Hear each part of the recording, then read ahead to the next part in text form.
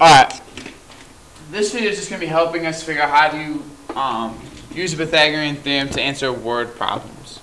Okay, so there are some basic things that I want to talk about before we start. We need to be very cognizant of, and that means aware of, what this picture we're looking for, or what drawing, or what the problem should really look like. Remember, we're dealing with the Pythagorean Theorem, which means all of our problems should come out to being dealing with a right triangle. So from the start, we should be concerned with a right triangle. That means no matter what we're talking about, in this particular case a suitcase, or if we're talking about a ramp or a ladder or a baseball diamond or anything, if it's a Pythagorean Theorem problem, we're really going to be breaking it down to a right triangle, because that's all the Pythagorean Theorem really applies to. Okay? So some key words to keep track of. Ramp, ladder, diagonal. Those always mean hypotenuse. Those always mean C. So our first step in answering a word problem is to draw it out. So a suitcase measures 24 inches long and 18 inches high. So long would go down here, 24 inches long, 18 inches high. Okay, what is the diagonal length of the suitcase to the nearest tenth? Diagonal, again, that's that word we were just talking about. That means hypotenuse. That means C. Okay?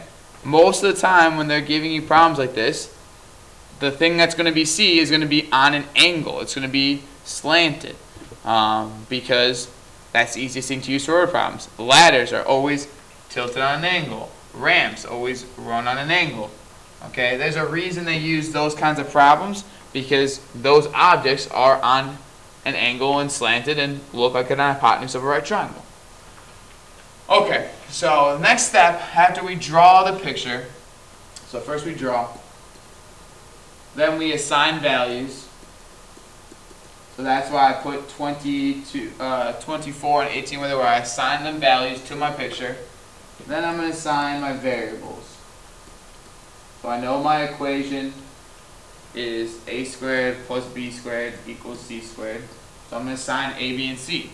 Well, I know 24 and 18 are legs because they create the right angle, so they're going to be a and b. And I know that the diagonal is c because we just talked about that. The word diagonal usually is dealing with the hypotenuse of c. So now I'm going to just plug them in. So solve using the Pythagorean Theorem, shorthand PT. Okay, so now I'm going to plug them in. So I got 18 squared plus 24 squared equals c squared. 18 squared is 324. And then 24 squared, I'm going to have to do that on my calculator, is 576. Now I'm going to add these two together, and I'm going to get 900. Let's just check in the calculator to make sure. Oh, I'm right again. 900.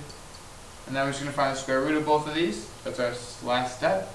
And the square root of 900 is 30. So we know that 30 is the diagonal. Okay? Again, this problem is not hard once we can pull it out of the actual question and into a drawing.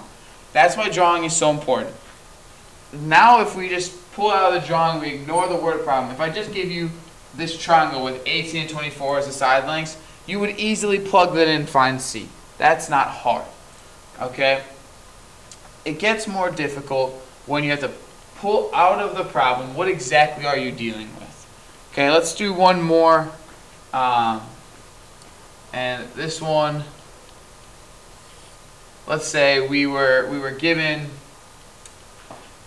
a picture, or we were given a story problem that said we have a ladder leaning up against a house. Okay, so the ladder leaning up against a house. Well, then I'm going to draw a house and a ladder leaning up against it. Okay, and it's a really bad ladder, so let's get a new one. And this ladder, we want to know how far away this ladder has to be from the house so that we can actually reach the roof, but also keep it stable. Okay? So we know the ladder is 20 feet long, and we know the height of the house is 15 feet high. We don't know how far away we need to put the base of the ladder from the house. Okay? So I've drawn my picture, I've assigned my values, now I need to assign my variables. Well, the ladder we talked about already, that's C. It's on an angle, it's the longest side, it's across from the right angle, so that's going to be my C. 15 is going to be my A, because it doesn't matter, and the ground is going to be my B. Now again, the question in this particular problem would say something like, what is the distance from the base of the house to the base of the ladder?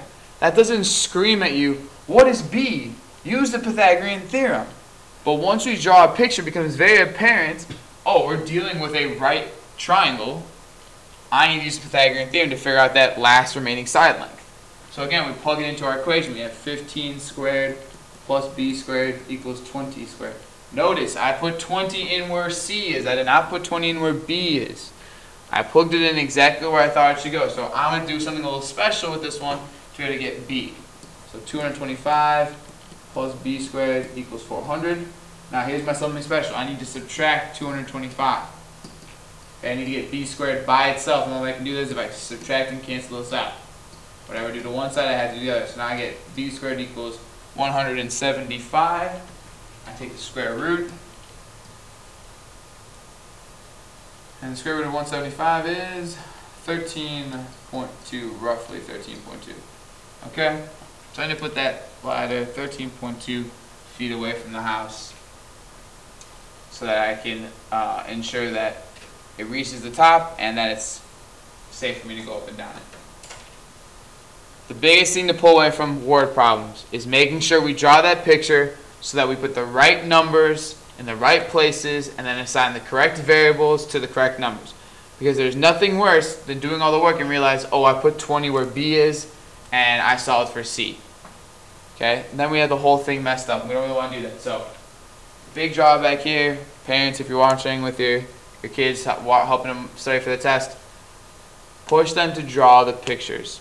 Almost on all these Pythagorean Theorem problems. Drawing a picture, allowing yourself to visually see, all right, this is the hypotenuse, these are my legs, ensures that you're probably going to do better on the test, ensures that you'll probably solve the problem with more ease because you can visually see what you're dealing with instead of trying to go, oh yeah, ladders, I'm just going to put that in for B, height, I'll put that in for A, without actually looking at it. Also, if this were on a test, not in a Pythagorean Theorem unit, but on a review test or on a map, if you don't draw the picture, you might not even know to use the Pythagorean Theorem. You might not even think to use it because this just looks like a regular problem where you might try to do something else. You might try dividing or multiplying or something weird. When in reality, once you draw the picture, you see, oh, I have a right triangle. I need to use the Pythagorean Theorem. Alright, so this concludes our video on word problems. Make sure to check out all the other videos while you're studying for our test. Have a great evening.